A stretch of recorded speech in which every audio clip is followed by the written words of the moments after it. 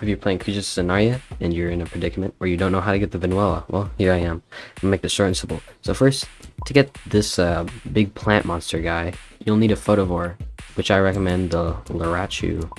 You have to grow him up into a age 100, then head to Oasis and start munching on flyers that are tier 3 or more that are age 100. I'm not sure if it's just adult or age 100, but I know age 100 works. And you'll have to do all of this in one summer, so it'll be quite hard. So you might need an alt account to have a bunch of age 100s ready for you. And once you do all that, you'll get a message on the bottom right of your screen and in the chat saying you've unlocked the Venuella.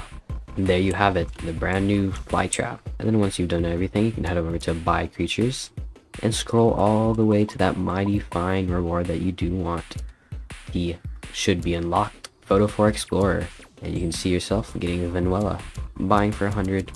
But you do need a photovore token, so you can either find that while playing around or just trade for one, which is really cheap.